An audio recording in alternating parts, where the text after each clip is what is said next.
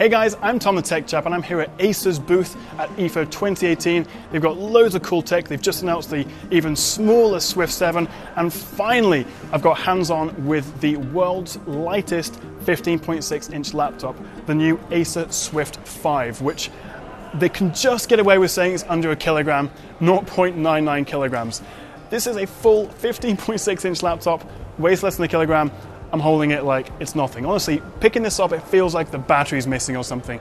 It is ridiculously light. Put this in your backpack, you're not going to feel it. I have to say, I do actually prefer the Swift 5 over the super thin Swift 7, just because you get more power, better ports, a bigger screen. It's just more usable. It's less compromised to get that super thinness on the Swift 7. But of course this, as I say, does hold the title of the world's lightest 15-inch laptop, under a kilogram, so that's going up against the likes of the LG Gram. Now before I run you through the laptop, the first thing I noticed is it does have a bit of screen wobble, as you can see, which could get a little bit frustrating if you're on a train or a car and it's bouncing around, but I guess that's not the end of the world. Now in terms of style and design, it is very similar to last year's Swift 5. We've got this nice slate blue color with, I think it's copper sort of colors on the keys. It is a really beautiful laptop. Now the material is a fancy kind of magnesium alloy combination of things. It does come across a little plasticky. It's not quite as premium feeling as metal, but also maybe that's just because unlike most laptops, it doesn't feel dense or heavy, and so that, I guess, could come across as feeling cheap.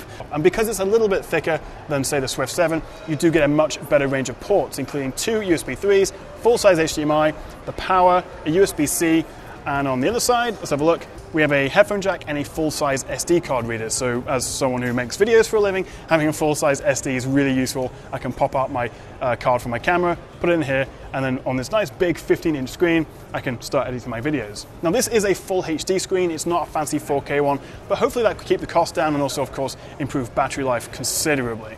And as it says right there, the bezel around the screen is super thin, 5.87 millimeters. And actually they have still found room for the webcam at the top, which is really nice to see, unlike the Dell XPS laptops or even the Swift 7, which have had to put the webcam at the bottom. It's nice to see it is at the top. The screen itself is a 15.6-inch Full HD IPS touchscreen. I do like that it's a touchscreen, but then you do see that shaky, oh no, what have I done? I've launched some horrible bloatware game. But yeah, you can see using it as a touchscreen is not ideal when it wobbles that much. Acer, please fix this.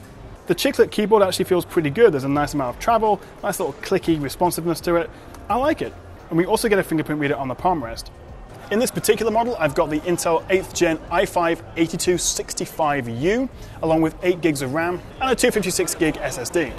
So how much is this going to be and when can we get our hands on them? Well, Acer tell me this will come out in around November time and start from around 1,100 euros, I believe, for the i5 model, and then go up if you want the i7. Now that is more expensive than the current 14-inch Swift 5, which I think is 800 euros or maybe it's 900 euros.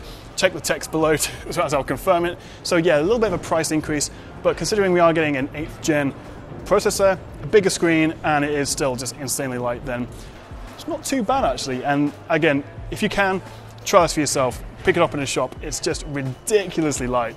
Thank you very much for watching, guys. Make sure you like and subscribe. I'll be here at IFA all week, and I'll see you next time right here on the Tech Chat.